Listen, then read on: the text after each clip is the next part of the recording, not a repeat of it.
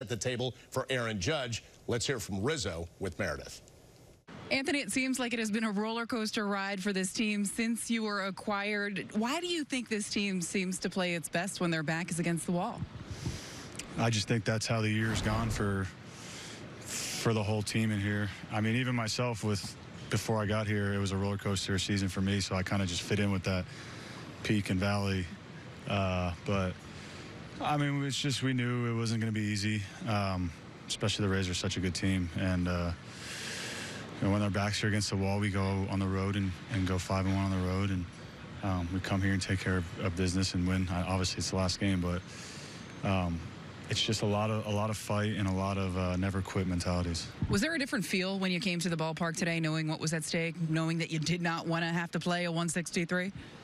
Yeah, I think, you know, when the intensity we bring daily, just inside the clubhouse, you come today and it's just your same routine and it's that same intensity. We've been playing pretty much playoff baseball for a while now, and it was no different today. It's just the fans were amazing. Their energy, we definitely fed off that.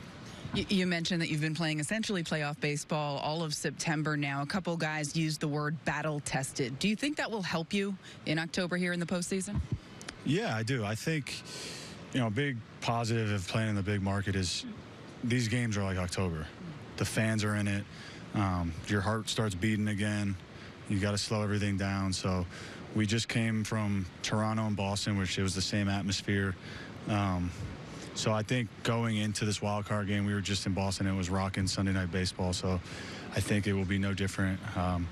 It's a one-game take-all, and I know the Red Sox are going to be hyped, and we're going to be hyped. And I think it's really good for the game that, you know, this